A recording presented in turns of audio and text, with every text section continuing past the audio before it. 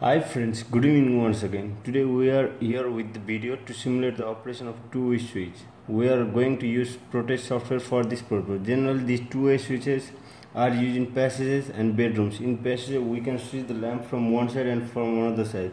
Now we are going to simulate this circuit. Now we are going to use a battery for this purpose. This is 12 volt battery. We can use 240 volt AC supply also, but be careful using the 220 volt in the real life because it may give shock and hamper us.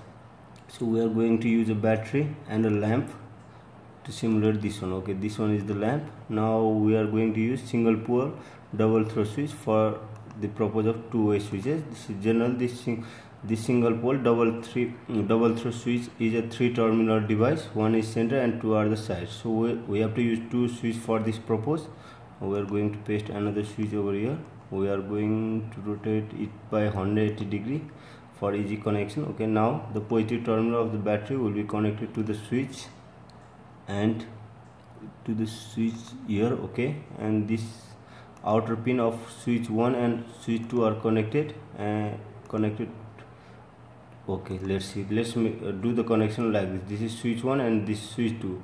The outer part of switch 1 and switch 2 are connected together, and the center pin of again switch 2 is connected to the lamp 1, and finally the battery positive negative terminal is connected to the lamp.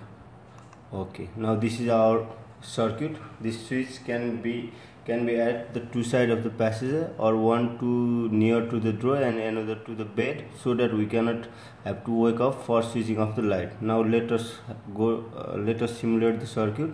Now okay, play. Now let's turn on the switch 1. Let's see what will happen. Okay, after turning on, the light glows. Look, this one. Now if we press the switch 2, the light will be off.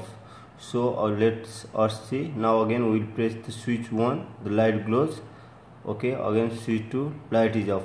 Okay, now again if we press the switch 2, the light will glow. So this light can be operated with either of the switch, either switch 1 or switch 2. So this project is all so simple but very useful in our practical life. Hope you enjoyed the video. Thank you for watching video.